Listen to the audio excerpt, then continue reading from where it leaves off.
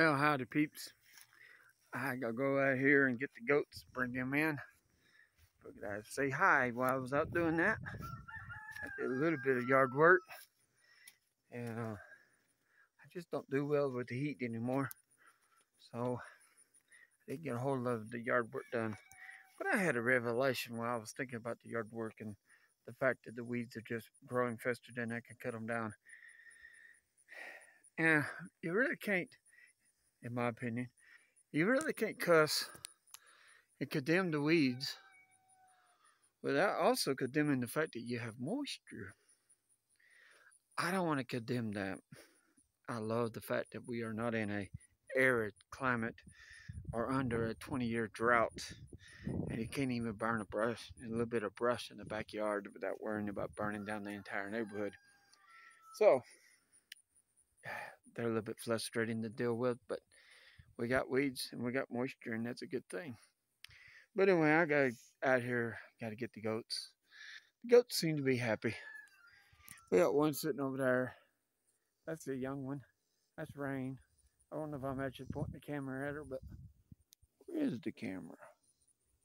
It's over here somewhere. Yeah, right there. Yeah, that was the Rain. She just chewing her cud, sitting down. Oh, she got up. She saw me. She looks tangled up. Yep, she's tangled up. And then we got Dolly over there. She's munching on something. But yeah, what we want to do, what we have is a plan to take the perimeter on 3 sides. That's my idea anyway. Perimeter on 3 sides and put in about a 6-foot wide moat area. Give them a big, long, skinny pasture so that they have the fence line and about 6 feet of grass all the way around on 3 sides of the property. I got the idea from Living Traditions Homestead. At one time they had like a 6-foot, what they called a moat, around their property, around the area of the property, to keep it helps deter deer from jumping the fence. And so anyway, it helps to prevent deer from jumping the fence. That was a clever idea. I want to incorporate it into our place.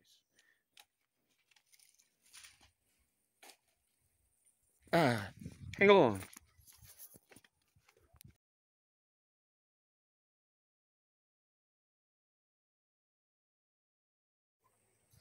All right, so I was over there by the barn.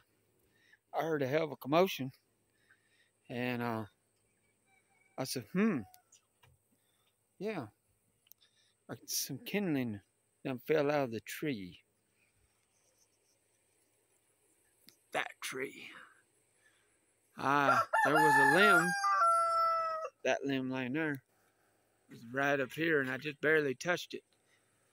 All of that is super dry, brittle, and ready to come down. This limb right here, I'm not sure where it come out of, but it's way up in there somewhere. No wind, nothing, just gravity. Maybe an animal of some kind.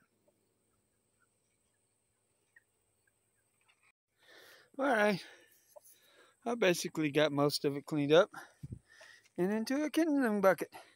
So much piled up there on top of the chicken. But I got most of it cleaned up now. Yeah. We gotta get that tree down. All 3 of them. Then of course we got one over here that's a matter of time. It's gonna die too. And that one's leaning for the house. And these, well, one's more or less straight up and down. The other 2 are leaning out. So, we just got the fence to worry about over there. So, just gotta wait till my little settlement comes in and I can get that little money and I can fix it. Yeah. Peace, guys.